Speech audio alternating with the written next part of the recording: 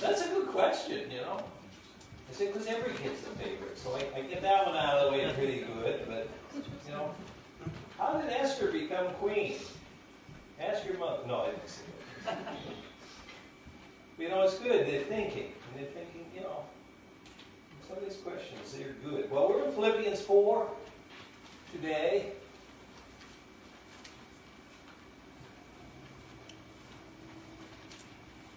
Always fun.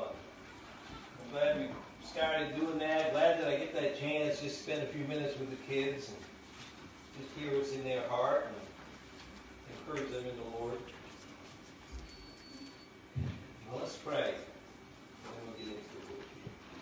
Lord, prayers have gone up already. Lord, I have it on my heart too, just to pray for this conflict in Ukraine. Pray for the leaders especially, and especially Vladimir Putin. Lord, I know the best thing that could happen is through all the fear and all the difficulty, all the greed, whatever it is that's motivating him, Lord, that I know the main need he has is a rightful relationship with you. And I just pray, Lord, that someone somewhere somehow could speak to his heart about the evil of what is going on and about the blessing there is in knowing you. So, Lord, we pray. Pray for the people that are in bomb shelters and, Lord, fearful. Pray that you would be with them. And as we mentioned in Sunday school, there were even people there from Operation Christmas Child who were there to give out shoe boxes. People who were trapped, who don't normally spend time there. So many difficulties there. And then here at home, too. We've still got COVID and all the things that go with that, people who are sick and struggling and trials that go on. We thank you for the progress Leroy is making and look forward to him being back with us soon.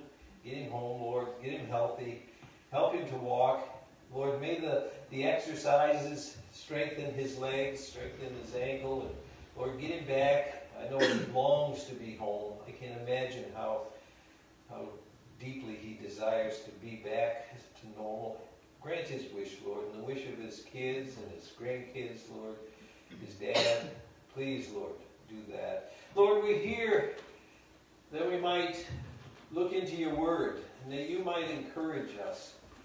Lord, we're living in crazy times and we need to make some sense of it. And the only sense it ever can be made is getting your perspective. So we pray, Lord, that you would give us your perspective as we consider your word now.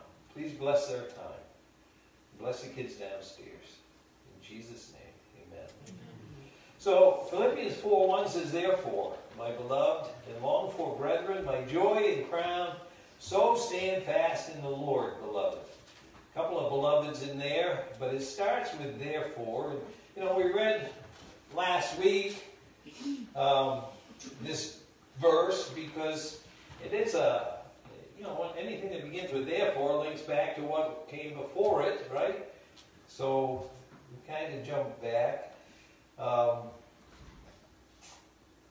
went ahead, and now we'll jump back. But in this epistle, it's an epistle of thanks to Paul's friends in Philippi, and he has encouraged them to be united, to esteem others better than themselves. He's used the example of our Lord Jesus as humility and as a perfect example of how they and how we ought to live. He's exhorted them to beware of the Judaizers and the legalists and to keep their eyes on the prize. And the prize was the last thing we read in chapter 3 last week. What's the prize that we need to keep our eyes on? This fact. You know, verse 20 of chapter 3 said, for our citizenship is in heaven, from which we also eagerly wait for the Savior, the Lord Jesus Christ, who will transform our lowly body, that it may be conformed to his glorious body. Oh, I'm looking forward to that. According to the working by which he is able even to subdue all things to himself. To have a new body, an upgrade, a major upgrade, no longer subject to weakness and sin and sorrow and depression and pain and suffering and all those things that we're promised that heaven will be. I'm looking forward to that. And with that in mind, and in addition to everything else he's written, he says, therefore, my beloved and longed for brethren, my joy and crown, so stand fast in the Lord. Because the only way we can stand and stand fast is in the Lord. That's where the security is. That's where the strength is. Standing on the rock. Standing in the Lord. That is it. You know, difficult days may be ahead. We know gas prices are rising. Unbelievable, isn't it? And we got this crazy conflict in Ukraine. We've got food costs rising.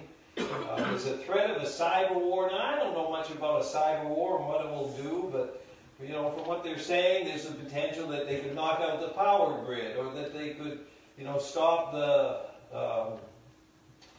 flow of oil or whatever in pipelines. They could shut those things down. I even heard someone say that, you know, if they did it just right, planes would crash. I mean, I don't know what they can do electronically in this day and age, but it just didn't sound good. You know, just why don't they just leave all enough alone, you know? And we still have this supply line crisis. You know, I've been to stores where the shelves are empty. That never happened in my whole life. We've been through some stuff, but I've never seen it where there aren't goods on the shelves. And we have inflation, rampant inflation. It's diminishing the value of the dollar, and it's putting more and more people under that threshold of what is poor. You know, taking the middle class and making it poor. It's interesting, but under inflation, how that works, that the rich get richer and the poor get poorer. That's what's happening. It's a crazy time. It's perilous times. And yet, you know, it's indicative of the last days. In 2 Timothy chapter 3, it said that. In the last days, perilous times will come, for men will be lovers of their own selves, and so on. And it talks about that. In fact, what he says in 2 Timothy chapter 3, in light of all the craziness that's going on, you know, they will, he says to Timothy in 2 Timothy 3:10, but you carefully follow my doctrine, manner of life, purpose, faith, long-suffering, love, perseverance, persecutions, afflictions, which happened to me at Antioch and at Iconium and Lystra, what persecutions I endured. And out of them all the Lord delivered me. Yes, and all who desire to live godly in Christ Jesus will suffer persecution. I don't see that on a bumper sticker very much, that verse. You know, we're all going to suffer persecution. He says, evil men and impostors will grow worse and worse, deceiving and being deceived, but you must continue. And that's the word, I underlined that in my Bible, that word continue. You must continue in the things which you've learned and been assured of, knowing from whom you have learned them. You know, we've got to continue. We've got to stand in the Lord in this crazy time. We must stand. You know, it's all right to be aware of what's going on in the world, but I can find even in myself. Actually, I see it quicker in Jean if I put on the news accounts of this war in Ukraine. She gets overwhelmed by it. She doesn't want to see it. And you know, we can take in too much of that stuff. It's all right to glance at it, but keep our eyes firmly focused on the Lord, because He is our security. We've got to keep our eyes on Him. And so he goes from that, you know, talking about therefore what happened in the past. Verse 2, he says, I implore, that's a name, Euodiah, and I implore Syntyche to be of the same mind in the Lord. Now, I don't know who these two ladies are. I don't know what they did or were doing. But I'm thinking if I had the privilege of having my name written down in Scripture, I wouldn't want it to be in this context. Uh-oh, you know. Obviously, they were not of the same mind. We're not really given a lot of insight into what was going on there, but evidently there was a squabble in Philippi between these two ladies. And you know how that can happen when you're in a squabble with someone. Maybe they're trying to gain allies, so you got to help me, and you know, and you can see how there can be such a difficulty that can arise. And, you know, Paul, like I said, he doesn't take sides. He doesn't give us a hint to what the issue was. He just urged them to find unity, to be of the same mind. I implore them, that's a pretty strong word, to be of the same mind in the Lord. Because divisiveness is so devastating sometimes. It can really lead to such difficulty. And so, you know, this is his urging here. In Matthew 18, there's a process in verses 15 through 17. Talks about, you know, if your brother offends you, go to them. Go, just you and him alone. And so talking about keeping it small, just go and talk. And I wonder if these two had gotten together and tried to work it out. It didn't work. It says, and then if that doesn't work, you know, take somebody with you. And go, and it's just a small circle. Let's just try to deal with it and see if we can work this out. And if not, you know, you keep going further. And ultimately it says, if not, tell it to the leadership of the church is what it meant. It says tell it to the church, but it's the leadership. And I wonder if that's what process was followed or not. We don't know. But certainly if Paul heard about it, this was not just a simple squabble. There was something difficult going on there. And he's like, okay, you two, get together, be of the same mind in the Lord. Work it out. And then he goes on in verse 3, and he says, and I urge you also, true companion. We don't know who the true companion was, whether it's an individual or maybe it's the whole church. I don't know. But I urge you also, I help these women who labored with me in the gospel, with Clement also, and the rest of my fellow workers whose names are in the book of life. Look, somebody got to do something here. Help these ladies. Help them to reconcile. Whenever there's division, it really does hinder the work of the gospel. And so get them together. Get them on the same page, you know. And it wasn't as serious. If you go back to 1 Corinthians chapter 6, it wasn't as serious as what was going on in Corinth. You know, they had it going, they had trouble there. Corinth is the poster child for problems. You know, that's why we have the book of 1 Corinthians and 2 Corinthians, because Paul was always having to deal with something there. But in 1 Corinthians chapter 6, he says this, dare any of you, having a matter against another, go to law before the unrighteous and not before the saints. And so we see in that verse alone what Paul's expectation is. Don't be taking somebody in the church to court, in other words. Don't be suing them. Don't do that. Can't you just go before the saints? Can't you just go and talk, find somebody that you both believe can solve the problem and listen to them? You know, he goes on to say, do you not know that the saints will judge the world? And if the world will be judged by you, are you unworthy to judge the smallest matters? So you should be able to handle a conflict within the body. Because we're going to judge the world. That's quite a revelation in and of itself. And then verse 3, do you not know that we shall judge angels? They're a higher order, a higher level of creation than us mere humans are. And yet, we're going to judge them. How much more then, things that pertain to this life? Verse 4 says, if then you have judgments concerning things pertaining to this life, you appoint those who are least esteemed by the church to judge. Why go to a worldly judge somewhere who doesn't have a clue what the Scripture says? Why go into them? And in verse 5, I say this to your shame.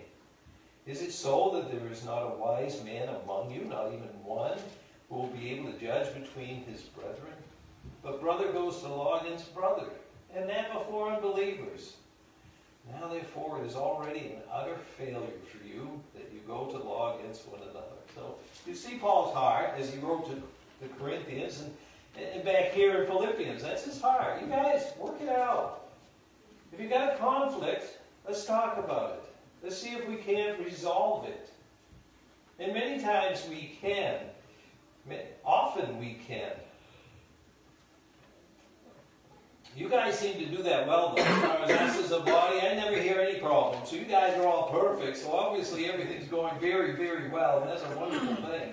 But, you know, should something be of difficulty, if there is some issue, you know, we've got some great guys here. You know, Bim and Ben and Jeff, they're the guys that have been put in authority here with me. Those are good guys to run things by. Look, I got this issue. Can you help me? Give me some insight, some wisdom. You know, we'll take you to the Scripture and we'll see what the Word of God says about this, that, or the other thing. And that's what Paul's doing here. You know, verse 3 again, I urge you also, true companion, help these women who labored with me in the gospel. They're great ladies. They've worked with me. I love them. They're wonderful. Can't we help them out? Can't you just solve the problem? Help them out with Clement also and the rest of my fellow workers. Let's get everybody together whose names are in the book of life. Look, we're all going to heaven. We're going to spend eternity together. We might as well work this out. It's not like we're going to be separated very long, even if we separate. We might as well figure this out. But what a great honor to have your name written in the book of life. You ever think about that? What an important thing. It's the foundation for who we are, who we should be. So don't fight each other. You're family. That's what Paul's saying. Let's get together. And then he says in verse 4, rejoice in the Lord, always. And again I say, rejoice. And that's the theme of this whole letter anyway. A celebratory letter, really, to rejoice. And you know,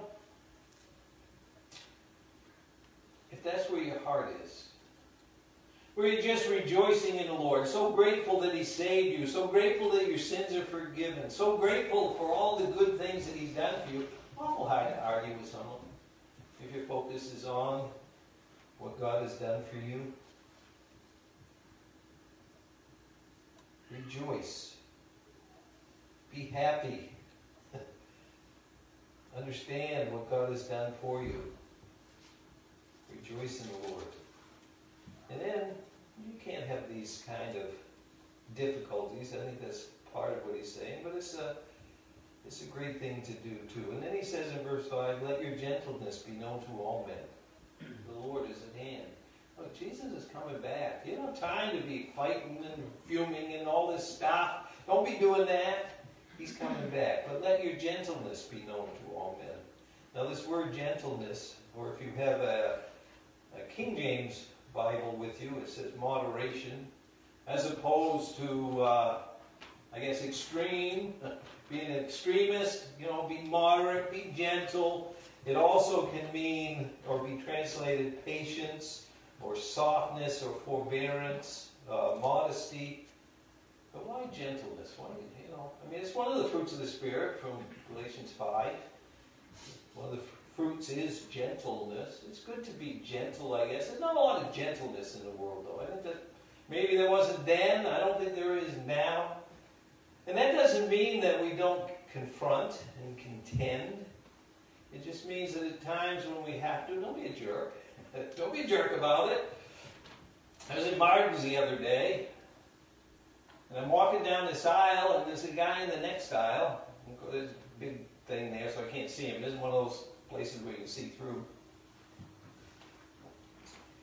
And he drops an F-bomb. I don't like that. I don't like swearing anyway. So I said, watch your mouth. I think it's okay to do that, you know, to confront things. I heard it again, so I thought he was deaf, so I said it a little louder. Figured maybe he would hear me. Then I get quiet. And we get down the aisle about halfway, and this guy comes around the corner. And I'm sizing him up quickly out of the peripheral vision. You know, I kind of looked at him briefly. I'm thinking, yeah, he can crush me like a bug. He's a good guy. But I don't care. Because that just bugs me. You know, you need to deal with those things. You know, he didn't say anything. We were around the corner. There was another guy. That was the direction I was headed. There was another guy in that aisle. He looked at me, but he didn't say anything. I don't know which one of them it was. I don't care which one of them it was. We need to confront stuff. We're going to stop being so tolerant of things like that. We need to say things. We need to do things. Let's say enough. You people are crazy. You know, some of the things going on in our culture that we're accepting, we don't need to accept that. We shouldn't. You know, so we do need to contend, but still, let your gentleness be known to all men. You know, not that you do it in a way that is combative or confronting, in such a way that it leads to aggression. We don't want to do that. But still, we do need to confront and contend. It's important. And so Paul, he lays these little details out, and we get to the next one. This next one in verses 6 and 7 is about prayer and the importance of a prayer life. And you notice it begins with a command. It's not a suggestion. It says, be anxious for nothing. That's more of a command. But in everything by prayer and supplication with thanksgiving, let your requests be made known to God, and the peace of God, which surpasses all understanding, will guard your hearts and minds through Christ Jesus. This is one of my favorite passages, one I memorized years ago. It was so important for me, because I have a tendency towards anxiety. Not that I have anxiety per se, but worried. I can be concerned about things. And it's good for me to be reminded that I have no need to be anxious. It's a hard thing. And I've been all the way to the extreme. I'm putting me as a mom in a bomb shelter in Kyiv, Ukraine. I think there may be I think I would have some anxiety there. I think there would be a tendency to. There's some circumstances that are really difficult, and this is very hard to not be anxious at times. But yet, what an exhortation. Don't let anything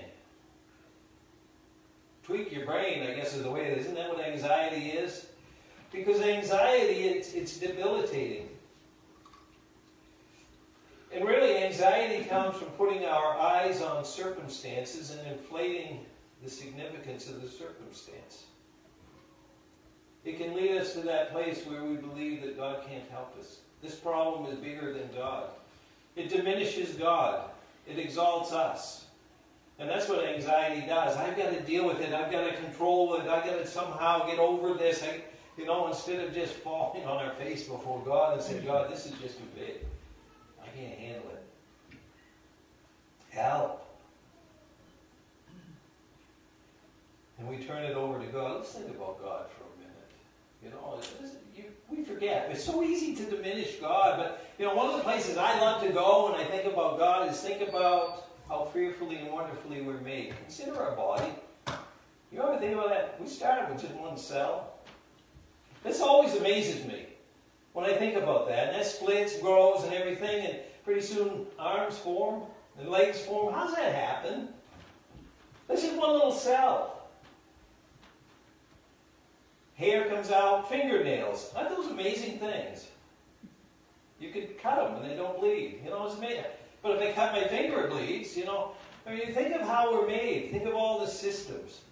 Pancreas, the liver, lungs, a heart, the nervous system, the digestive system, one of my favorites. I do like more the intake. But anyway, the digestive system is amazing. The circulatory system. You think about how we're made. It's amazing. How does the same cell that makes an eyeball make a fist? And think of stomach acid. How does that get in there? And how does that all work? It's amazing. And all the information to make all of that system comes out of the DNA in that little cell. That's astounding to me. I don't understand science that well anyway. I don't know a whole lot about biology or chemistry or any of that stuff. But I think even those that do, I can't understand how a doctor or a scientist can be an unbeliever when you look at how amazing these things are. Just the human body, but we can go beyond that. Let's look at animal life. It's the same idea, just a different thing, and all the systems that come out of that, the claws, You think of an elephant and its size, or you think of a mouse and its size, It's amazing to me. Or plants. A tulip and a marigold. I'm looking forward to those things. I like spring. Or grass. Or trees. A pine tree. One little seed. When I was in California years ago, We went to Sequoia National Park, and I picked up, not supposed to, but I did, one of the little cones off of the General Sherman, the biggest tree, the most what an awesome display that is. But that's a little thing. It's just, well, I mean, it's in your hand. But you have to have a fire in order to open that up, and the seed is actually inside the cone. And so wildfires are important for them. But you just think of that. God, why did you design it that way? I mean, so many things.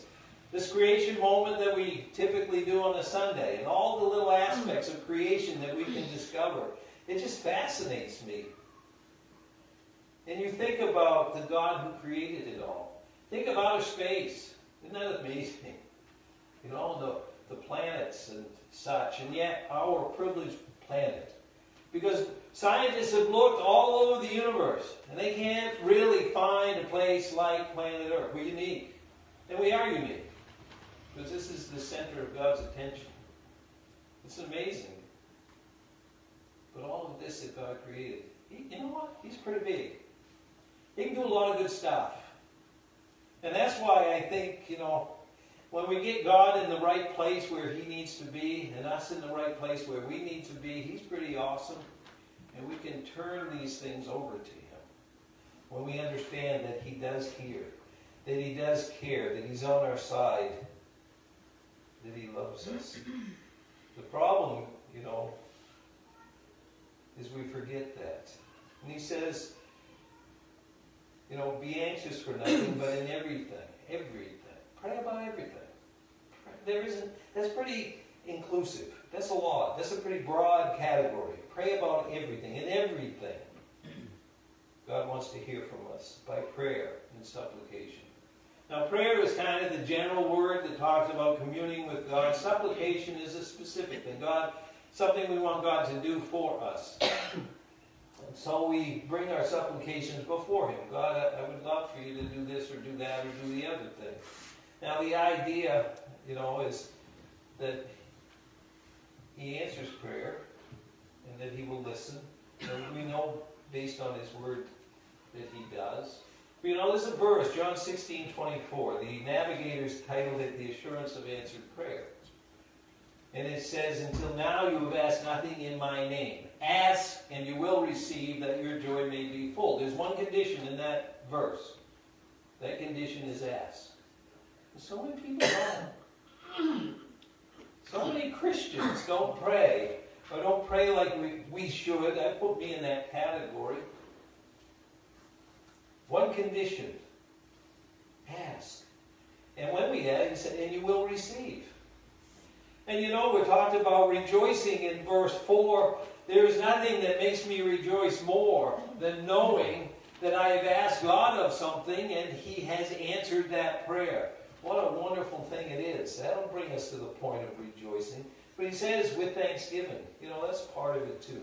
To have gratitude. Because gratitude is a powerful controller of attitude. If we have a thankful heart. If we're just thankful. It's amazing how helpful that is. To keep us from whining. To keep us from complaining. To keep us from discouragement. Just to be thankful. Whatever the circumstance. Lord, thank you.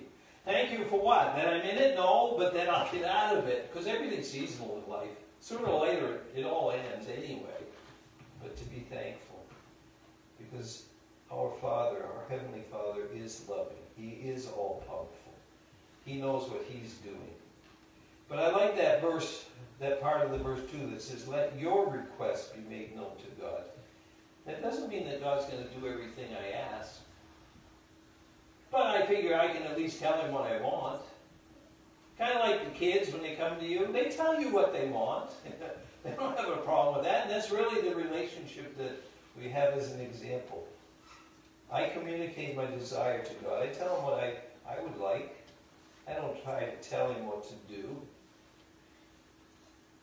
But I tell Him what I'd like Him to do. I don't think there's any. I think that's what that's saying. Let Him know. Let Him know what your concern is.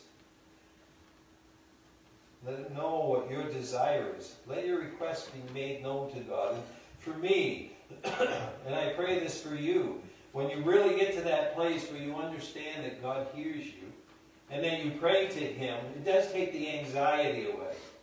And it does in its place, as verse 7 says, and the peace of God, that peace comes in, which surpasses all understanding. And it will guard your heart and your mind.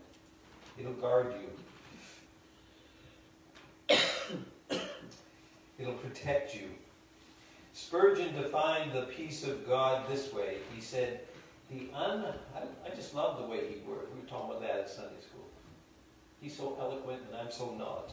But he said, the unruffled serenity of the infinitely happy God, the eternal composure of the absolutely well-contented God. That's what's ours. That's the peace that we can have, the peace of God, where we are serene, unruffled serenity, and where we can have contentedness, well-contentedness. It's ours by faith through prayer, this serenity, this contentment. When we understand who God is, and we understand that He's on our side, that He is for us. And how wonderful to have peace when the circumstance calls for panic. Because when we panic, we lose, or we can lose sanity, I suppose. We can do things that we really shouldn't. We can overreact. We can really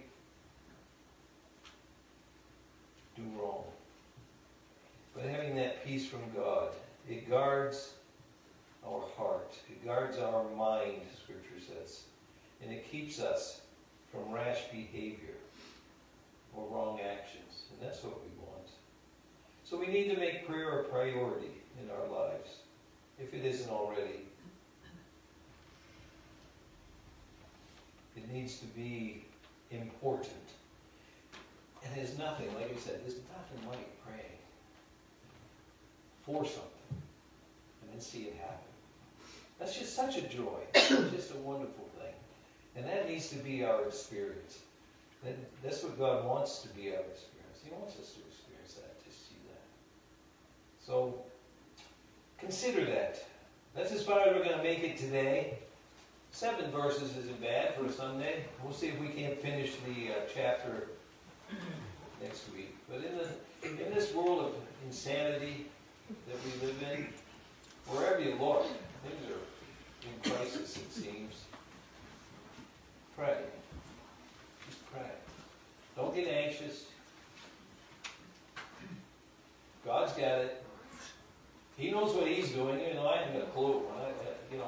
The only solution I see with as crazy as our world is right now is that our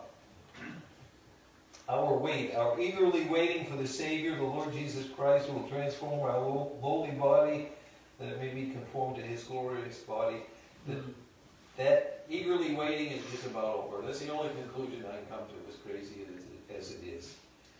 But praise the Lord that He has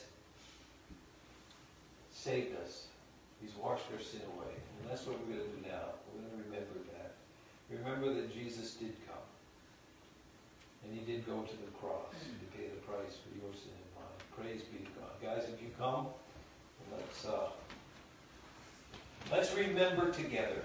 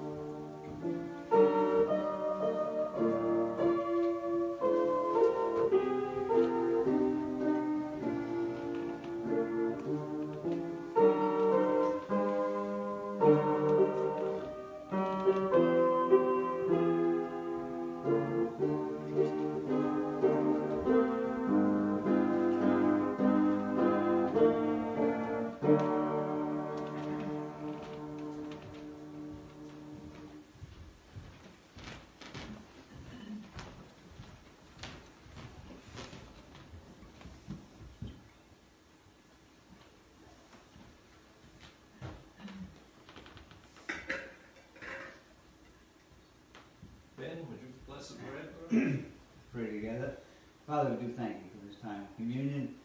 As we come together, a special time set aside by you for those who have trusted in you as Savior. And thank you for this bread representing your broken body, broken for us on the cross. We do pray that many will share with us today. Many pastors will bring the message so that you'll know. We just pray that many will receive you as Savior. And we just thank you and praise you in Jesus' name. Amen. His body broken for us. Let's remember.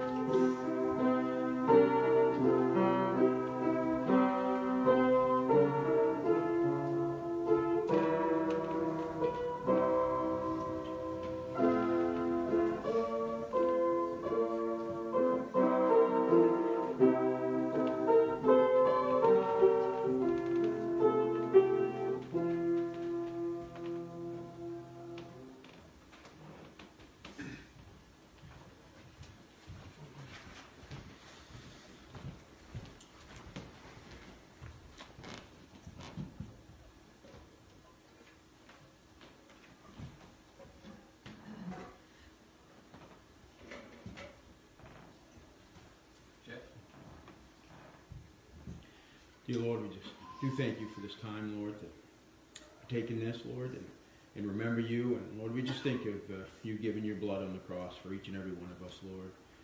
I pray that those across the country that are partaking right now, Lord, would always remember, Lord, always reflect on it, and always think about what you did for each of us, Lord, so that we may be with you in heaven someday. We just thank you for all that you do, Lord, and just watch over us today. In Jesus' name, amen. Amen. Sin is forgiven. That's awesome. Let's remember. Praise you. Let's all stand. We'll close with blessed be the tide.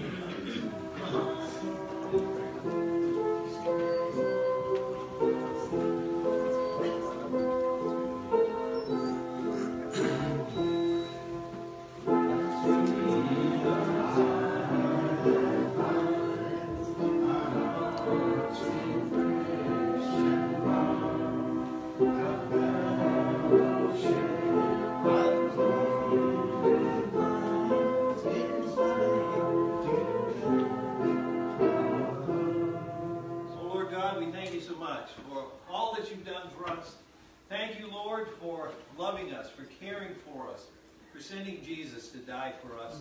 Lord, help that to affect who we are each and every day. Lord, bless us as we go. And Lord, we pray the petitions that we brought before you, that you will hear and that you will respond as you always do. We just thank you, Lord, for the many great things you've done for us. Bless us now as we go. In Jesus' name, amen.